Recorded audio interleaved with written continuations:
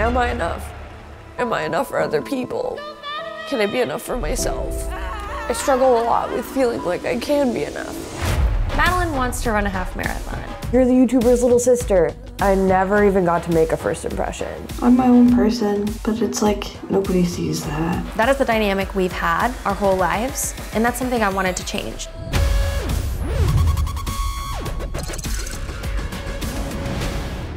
Hey guys, before we dive into this week's episode, I want to say a quick thank you to Playtex for sponsoring this week's video. Because being on your period should not prevent you from doing what you want to do or achieving your health and fitness goals. Playtex Sport tampons have a 360-degree design and FlexFit technology that moves the way you move. They are designed to fit your body, and it's every move for a protective leak barrier while swimming, running, or being active in other ways. And for my sister, that means being prepared for her very first half marathon. We're really excited to help you guys play on and save some cash on your next box of Playtex Sport by visiting the link in my description. And thanks again to Playtex for sponsoring this video. And now, let's do an extreme body makeover.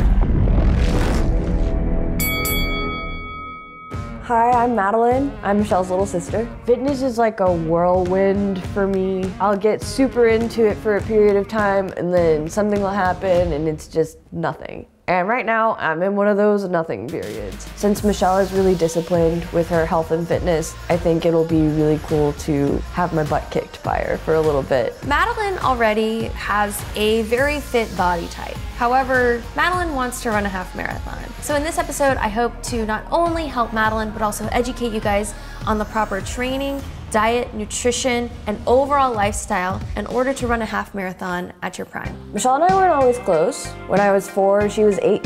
And the development that happens between the ages of 4 and 8 is really large. So we just didn't necessarily get along. I am a very type A person, that's no secret. When I would try to help Madeline with school or anything else, I did it the wrong way. I was pushy, I was not good at stepping out and letting her grow on her own. Being Michelle's little sister is really interesting. In school, Michelle was valedictorian of every class that she had. Kindergarten, valedictorian. 8th grade, valedictorian. My high school, valedictorian. And I was not bad at school, but because Michelle was 98s and above and I was like a B, everybody was just severely disappointed in me. I really got the lecture of like, you just have so much potential. All the time. I can't even begin to imagine what that's like. I feel a bit guilty about it. I don't like that people put pressure on her to do the same things that I do just because we're sisters. Once Michelle's YouTube channel started taking off, I would try to meet new people and everybody would just be like, you're the YouTuber's little sister. I never even got to make a first impression. I hope that this brings us closer together. This experience for me will of course be about helping my sister Madeline, but also a challenge for me to learn how to support her in the right way. I think a lot of people are probably going to watch this video and think I'm just trying to be Michelle, and that's just not the case. I see a lot of health issues running in my family. I wanted to make sure that I was giving myself the best chance to prevent heart disease or diabetes. My new fitness goals are to take my body and make it the next level. Madeline, I'm really excited for you to be on Extreme Body Makeover. I am really excited to introduce you to Brandon and Nick. Hi. Brandon's gonna be doing your nutrition. Nick's gonna be guiding your workouts in the gym. Cool, I'm excited, yeah. We were looking at the results from your body scan. You're at 23.7%, which is a great range. It's the high end of fit. And then your weight is at 125 from a nutritional standpoint. I noticed you have a couple of restrictions. Just a few. Yeah. My allergies. There's carrots, corn, soy, lamb, green beans, potatoes, basically every grass, every pollen, tree, whatever, I'm allergic to it. Cats, most animals, but not dogs. Thank you, Jesus. Every nut ever. Peas, celery, cotton, grapes. Grapes were my favorite fruit growing up. Oh, buckwheat. People are like, oh, are you like gluten intolerant? You have so many allergies. And I'm like, no, I can't eat gluten. But you know what I can't eat? Gluten-free substitute. Buckwheat. When Madeline sent me the allergy list, I was like, oh my gosh, she can't eat like anything. My first allergic reaction was when I was 8, and it was to ragweed. I had a huge skin reaction. My entire face swelled up. Literally do not remember any of this. Really? Okay. I just remember the time that you got attacked by ants. Oh, that was bad. Now it gets to the point where if I have even the tiniest shred of a carrot in a salad, it'll make my entire throat itch. Like, I have an inhaler for it. It's pretty severe. Basically every diet that I'm aware of, you restrict certain foods or portions or whatever. I already live with a 3-page list of restrictions every day. So to add even more restrictions on top of that, I just don't know what I'm gonna do. It'll be different. Have you ever had a client with this many allergies? My wife, actually. Really? Oh. Yeah, it's hard. Yeah. It totally changes your lifestyle. Definitely. And you feel like you go out to eat and you don't know what to order. I'm gonna be extremely considerate with all this stuff. Thank you. Because I know how it is. Yeah. Strength training is going to directly impact her marathon training. She's gonna be able to push through that pain and burning sensation a little bit better. On the flip side, the marathon training is gonna help her weight training. She's gonna be able to push through those limitations that she might otherwise have. Michelle definitely has a deep exercise knowledge. She has endurance, she has strength, and she's able to push herself when she's challenged. And I think that's one thing that Madeline's gonna be able to pick up on. It's just a lot of running, and I've never done anything like that before. I honestly need help. Even though I have resisted getting help from Michelle in a really long time, there's a world that I can live in where I can have a relationship with my sister while also being an independent person. Every workout, we're gonna do a cardio warm-up to start. You're gonna find out pretty soon here, legs are gonna start to get a little bit tired. First workout, sister workout. Oh, happy National Siblings Day. Nick has no idea what he signed up for with this one. Troublemaker. We're gonna go into our dynamic stretches now. This should kind of take us over the edge to where we are sweating a little bit more. We're gonna go back and forth, hold each of these stretches 2 to 3 seconds. When we weight train, we always want to do this kind of a stretch. It gives us an opportunity to warm up those muscles, increase flexibility a little bit, but also assess how your body's feeling. The first workout was a lot of learning. I had never really lifted weights before. I had to learn how to do it properly, how to hold myself. Here we have a hamstring curl. A lot of times you have strength disparities between one leg to the other.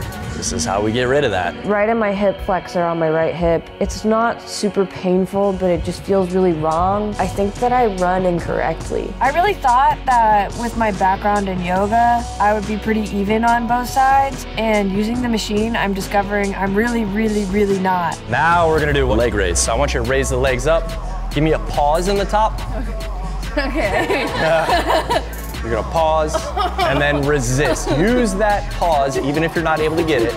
Give the effort and then resist on the way back down. 10 of them. One of the big factors of this challenge for both of us was on Madeline's end, working on letting go of comparison, and on my end, working on letting go of needing to help in every capacity possible. That is the dynamic we've had our whole lives, and that's something I wanted to change. On the last set of the leg raise, we're gonna do a little different. Go ahead, get yourself up in the start position.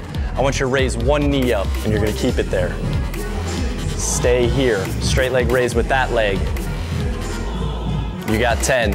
Got it, Madeline. I made sure to cheer as much as possible because I genuinely am very excited for her, but also step out of the way. Last one, last one. Nice. Beep, beep.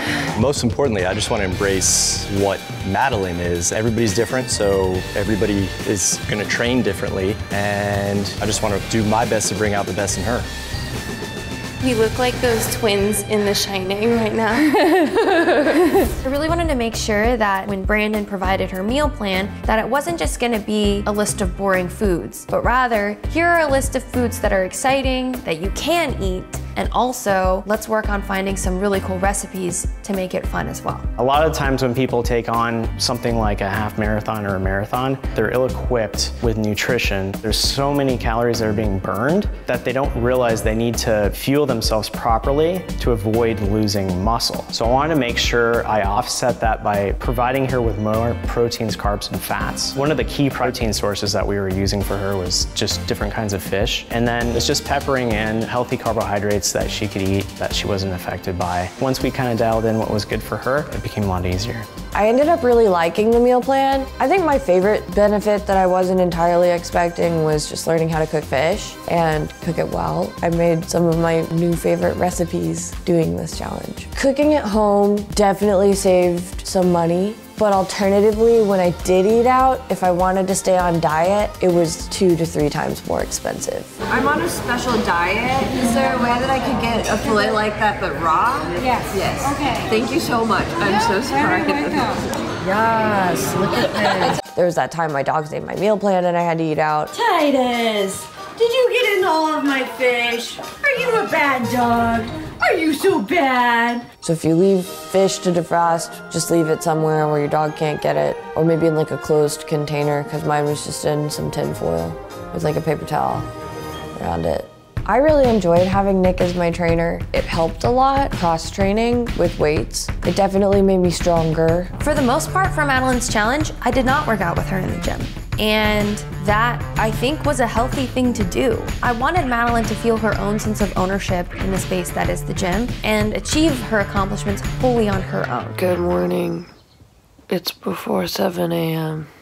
I'm tired as hell. And getting up this early to go work out is so hard. Baby. He's laying on my legs and I don't want to get up. I guess I have to get up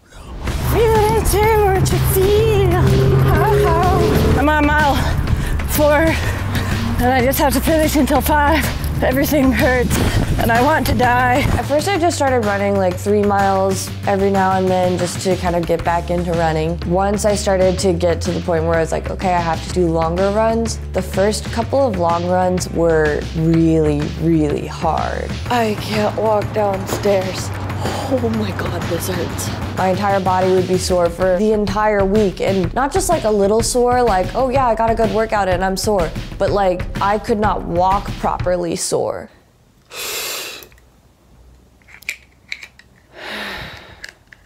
Running does not get easier, despite what everyone says.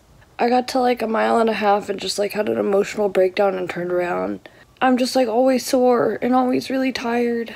And when I'm on my runs, I just get super in my head and I just don't think that I can do it. And I just like constantly compare myself. I'm like, I run so slow compared to everybody else. And even though I might finish the race, I just feel like it's nothing because it's not finishing it well. I don't know why I'm doing all this work and I don't feel like I'm enough for myself. I was honestly having a really rough couple of weeks. I was honestly not feeling very good about any of it. I was super insecure. I kept questioning why I was running a half marathon. I really enjoyed the strength training and that motivated me and made me excited. But then I would also get sort of in my head about it because I wanted to do well, like I wanted to show improvement. And I was just afraid that it wouldn't look like I was trying hard enough or my body hadn't changed enough. I just finished my run. I was good about running in such a way that it didn't hurt my hip, but it doesn't matter how I'm running, my hip just seizes up near the end of the run, sometimes in the middle of the run. It's exactly my hip flexor and it's just like a rock. I'm gonna get new shoes this weekend, so hopefully that helps. I'm with my friend Eric and we're at a runner's circle in Silver Lake and we're going to pick out some shoes for me to run in so I don't my hip up. My feet would just start randomly hurting because like the laces were too tight. That kind of stopped happening, partly because I loosened them. I think that my toes kind of hitting the front. These are pretty. They feel more cushiony. For some reason, I think I like the other ones better though. I've been going on runs with my brand new shoes and I am really surprised because I can run longer without having to stretch now. And it's saying something about like the way that the shoe is absorbing and correcting my posture when I'm running. It's nice that I can keep running and focus on the workout instead of having to focus on whether or not I'm going to hurt myself. Woo! Go Madeline, let's go! So today is one of Madeline's long runs, so I decided to come out and cheer her on. We're actually running on the course that Madeline will be doing the half marathon on. What do you think of it so far? It's really beautiful out here. It's important if you can to train where you're going to race, so you're just like mentally prepared. There she is. Water.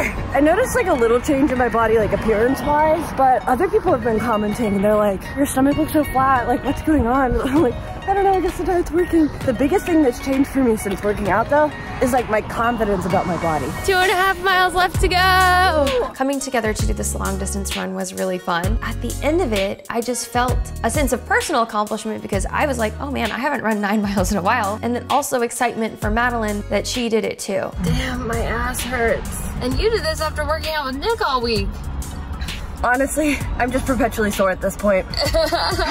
My body just hurts all the time. For a long time, my response to being too overbearing to Madeline was to not do anything at all. And I felt like finally I was able to share this space of health and fitness with her without overcrowding her and being there to support her. Working out with Michelle was great. She's always so supportive and encourages me to push myself to my limits. However, sometimes I just get in my head a little bit and start comparing myself. I just sort of felt guilty. I just knew she wasn't gonna get as good of a workout as she would have if she were just by herself. We're having a little mental health chat here.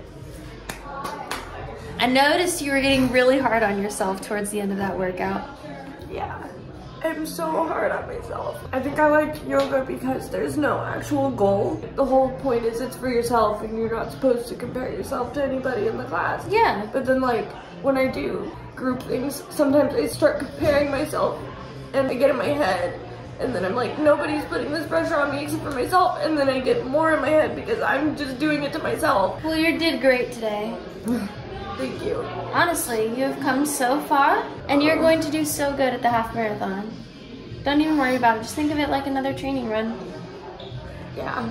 And me and Garrett will be there cheering for you. The hardest part for me was actually just saying no to people. Saying no when I knew I had to get up in the morning and run, even though I wanted to stay out longer. Saying no when everybody wanted me to drink more than I was allowed to. It was just really hard to be so disciplined. And it kind of drove me a little bit crazy. It's my last week of training. I'm on my period and it's 10 p.m. and I have to run for 30 minutes. Why did I sign up for this? Basically everything that could go wrong was going wrong. My car broke down, I was working really late every day at work, and on top of that, I was on my period. I just did not want to run a half marathon after all of that. Honestly, some of that old me kind of kicked in. Damn, I should have been at every single training session with her. I should have been checking in on her more. And I had to let go. I had to just realize sometimes I just need to listen. Sometimes I just need to let her vent and say it's gonna be okay. I can't believe I just did that. I cannot believe I just took Barry's classes back to back and survived. In the best shape that I've ever been in. I took a Barry's class and still couldn't really finish it. So to be able to have done enough work over the past 5 weeks in order to be able to take 2 back to back and like not completely die, I'm so freaking proud of myself. Like, I can't believe I just did that. I needed that. I really needed to be able to do something this week. And that was a confidence boost that I think I really, really needed. I'm about to head over to Michelle's to take the after photos that I am super nervous about. I'm nervous that it's not gonna be a big enough difference for people to care. But I know that I got a lot stronger and that's what matters. And I should just focus on that. But like, I don't know, I'm still nervous about it, okay? We're here. We're at the end. Congrats, Madeline. I'm so excited for you to get your results. You've lost 1.6 pounds. Okay. Kind of small, right? Let's dig a little bit deeper. You actually dropped your body fat percentage 5.47%. What? Which is 7.27 pounds of body fat. What's even more exciting is your lean mass change. When you were starting training for the marathon, were you going to lose muscle because you were burning a lot more calories? So we had to kind of adjust for that when you started that training. You actually gained 5.67 pounds of lean mass. For how many calories you're burning, that is incredible. Wow. Yeah, I'm really excited and pleased to see that. That is extremely challenging to drop body fat and gain muscle. It's a testament to your hard work. And that's true for your nutrition too. Like, think about all the dietary restrictions that you had. That alone is a huge challenge. I think the thing that shocked me the most about the results was when I first saw my before photo, because I felt like when I look in the mirror, I saw something different. Throughout this challenge, I didn't realize that I was changing. I want to keep this body. I want to take care of it. I want to make sure that going forward, I don't let it go. Good morning. It's race day, and it's raining really freaking hard. The invite said it's a rain or shine event, so I don't want to. This looks absolutely miserable. I was dreading it. I was thinking, how am I going to do this since I had never really run too much more than 10 miles. So this was the longest run that I was ever going to do. She was not feeling good about the experience she was about to have. And for a split second, I was even like, should I jump in and run this with her? Would that be helpful to her? And I had to let go and say, no, she needs to do this on her own so that when she finishes it, she did it 100% on her own. Listen for the horn in the half marathon. Half marathon is going to be starting in a few seconds. Listen for the horn. Go Madeline! When I was running it, I was thinking about how am I going to get this over with. I knew I was supposed to be doing it for myself, but I sort of had felt like I had proven myself enough when I ran 10 miles, when I was able to do pull-ups and push-ups. That to me was proving myself. So then I was sort of like, why am I going this extra 13 miles? We're just passing mile 6, and around this time I start to feel like I can do anything. Ah! The second half of the race, I just started thinking about all the people who were supporting me and encouraging me. This is kind of cheesy, but like when people ask you to describe yourself in one word, I'm always like, what would that be? But in this race, I started to think that a word you could use to describe me was durable. I just started to feel like I could make it through anything. Am I enough? Am I enough for other people? Can I be enough for myself? I struggle a lot with feeling like I can be enough. But as the race went on, everybody started texting me, and Michelle and Garrett were at all the pit stops cheering me on. I didn't ask anybody to do that, you know? It made me feel like I was enough.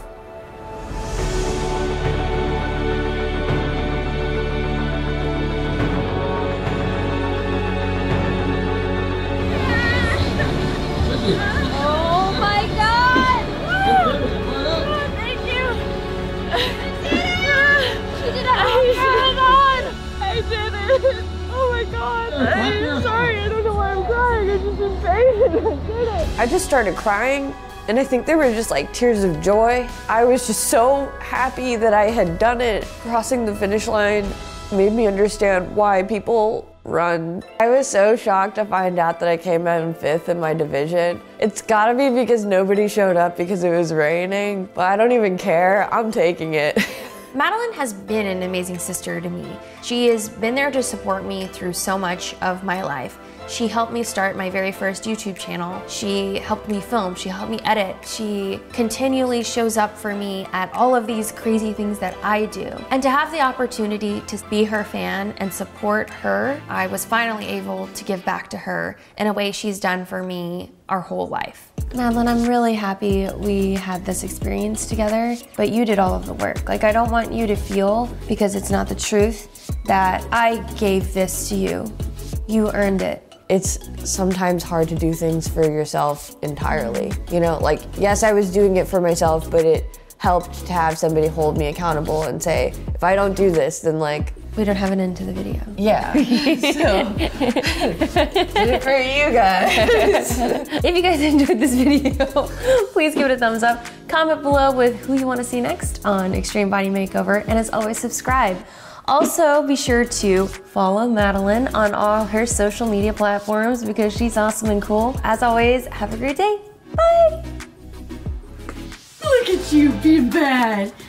You're so bad. I'm so sweaty. I sort of burnt my eggs today. Whenever this happens with meal prep, it just makes me really want to eat out, but I can't.